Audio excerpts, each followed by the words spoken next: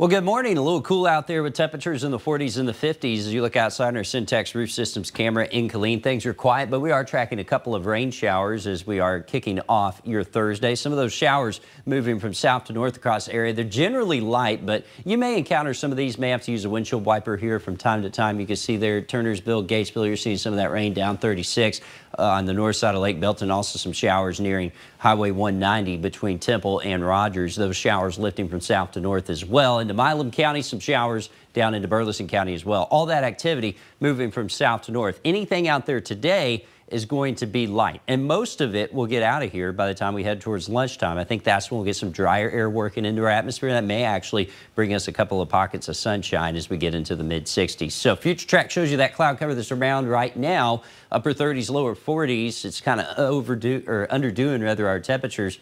We're a little warmer now, so the dry air probably showing up a little too much on future tracks. Still, I think we'll see some pockets of sunshine try to develop east of I-35. That'll get us in the mid-60s.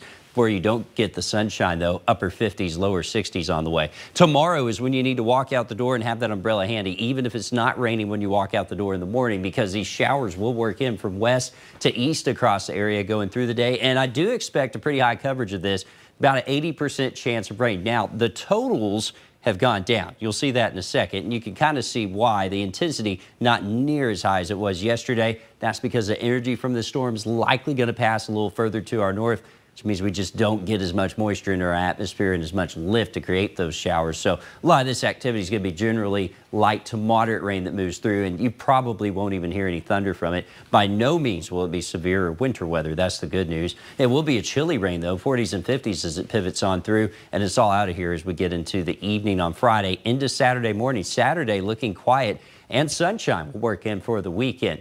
I mentioned those totals have gone down. Yesterday we were looking at 1 to 1.5 inches.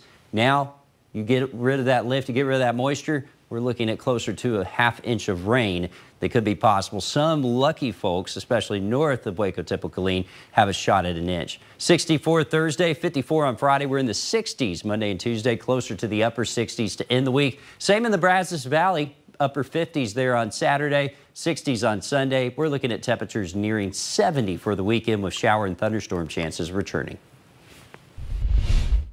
I'm Shaji Adam reporting from AT&T Stadium, where we had the 1A state championship between the Oglesby Tigers and the Benjamin Mustangs. It was a back-and-forth game to start off. Oglesby led by Kyler Fawcett, who takes the ball and gets into the end zone. Oglesby struck first. It was a tied game late in